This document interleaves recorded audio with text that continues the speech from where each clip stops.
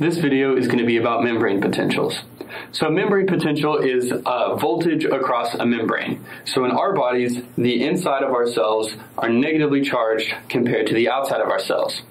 So how do we get this difference in charge on either sides of this membrane? Is we get it through something called electrogenic pumps. So the most important electrogenic pump in animals is going to be the sodium-potassium pump, which we already know how this pump works from the video on active transport.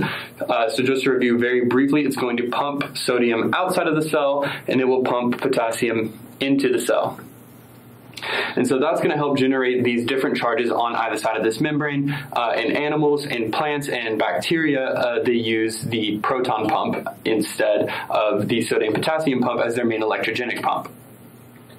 So now we have this high concentration of sodium on the outside of the cells. So let's say now that we open up a sodium channel.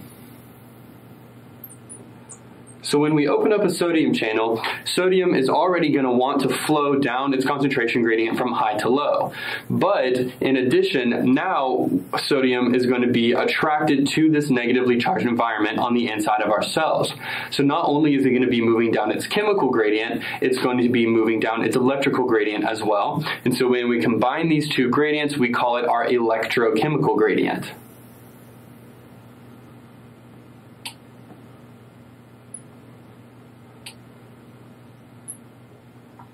So the electrochemical gradient is very important for the movements of any kind of ion, whether it be into or out of the cell. So we can change our definition of diffusion for an ion, and instead of an ion moving down its concentration gradient, change that to it's an ion moving down its electrochemical gradient.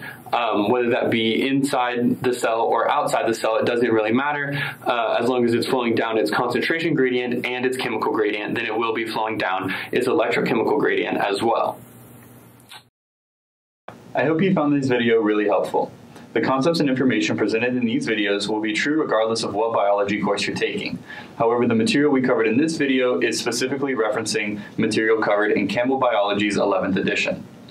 Remember that if you are an enrolled Baylor student, we do offer free tutoring on the first floor of the Sid Richardson building, and you can schedule a free 30-minute appointment to have one-on-one tutoring online, or you can stop by during any of our business hours. For more information about the services we provide, you can go to our website at www.baylor.edu/tutoring. Thank you.